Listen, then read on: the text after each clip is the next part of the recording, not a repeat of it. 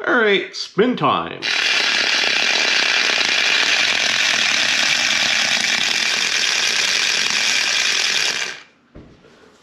What's going on, everybody? Welcome back to another Tesla video. Today I have the Hot Wheels or Tesla Hot Wheels RC car.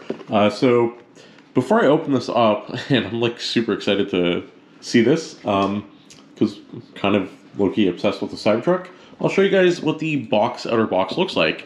So you can see here on the front, you can see the controller, you can see the Hot Wheels. They actually show like a little loop, so apparently this thing can go on a full loop. On the other side, it just kind of shows it track builder unlimited, so that means more to someone else than me.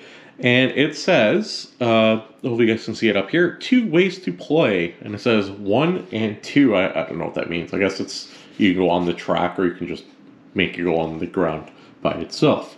So that is the box for the most part. All right, so I open the side of the box. This big thing slid out, and there is this Hot Wheels manual that was inside that unfolds, and it gives you information about it. It's more of like legality stuff. So put the manual aside, we have the controller and our little Hot Wheels over here at the top, and we're going to try to disassemble this as best as we can. So this is the Cybertruck unboxed out, and you can see, man, oh man, this thing is massive. Actually, no, I'm just zoomed in. So for size comparison, this is the Cybertruck I made for my dogs. If you haven't seen that video, I recommend you watch it. It was actually a lot of fun. And that is the Hot Wheels RC Cybertruck. So just for size, so you can see here it is. It's very light. It does charge through a cable, which is through the back of the controller on this little panel here. And we'll see if I can do it with one hand as I record. So there is this little cable here that pops out, and this plugs into the car. Alright, just putting in some batteries in the controller. So let's spin it around here. They're round, so you think this thing can go in different directions, and this one can go in different directions, almost like a video game. But it is stuck on in up and down and left and right. So you have vertical and horizontal. They took the design cue from Apple. You have to, like the mouse, you can't charge it upright. You have to flip it up on his back. So just charging away, and we'll test it out when it's done charging. Alright, so I have it all charged up. I'm going to explain to you what the controls do. Obviously the left one here, right over here, can make it go forwards and backwards. The right one, you can make it spin, and it's actually like a lot of fun if you spin it. Whee! Okay. The middle button here, that's for pairing if you want to pair it to it. These 2 buttons are for alignment. So you can see here it's going forward. If I align it one way or the other, it just like realigns, it tilts. And then lastly, the top button here is like a boost. So if I just tap this once, you can see it just goes flying. So that is pretty much it. I think you generally don't get a lot for like $25, and I'm talking Canadian, right? So overall, I am pretty happy with it. It just maybe I was expecting more, but it's impressively fast. So I had to like let go because I don't want it crashing into the wall. It does not work well where the ground is not flat. I tried it on grout and it just didn't work great. But I gotta say, I'm like impressed by how fast this thing is.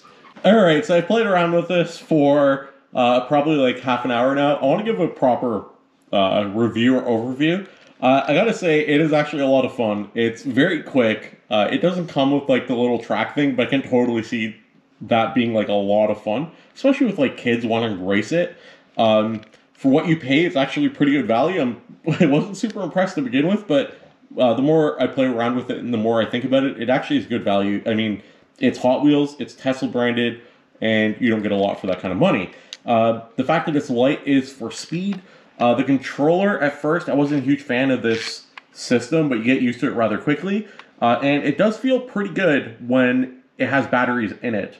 The back and forth calibration, I can see that being important because there's times where the thing just goes flying too quickly, and it's because it's left and right is slightly off.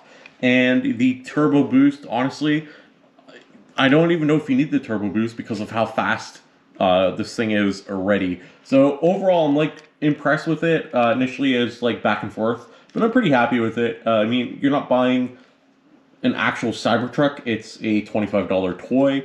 So just wanted to give that as an like an overview, my review.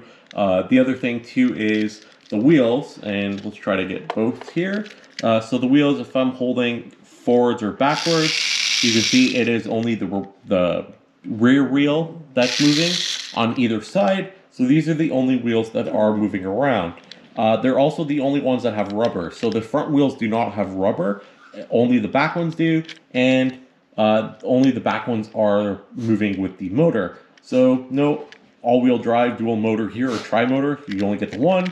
And also interesting, even though the thing turns crazy, the wheels don't actually move. There's no like proper left or right, and the front ones don't move. So they're only going straight. So it's just literally torque that's turning the thing around. So anyway, I thought I'd include that.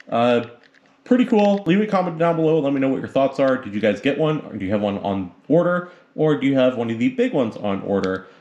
Just let me know what your thoughts are down below. If you guys want to win one, make sure you guys are subscribed to the channel. Like the video if you enjoyed it. And most importantly, thanks for watching. And I will see you guys next time.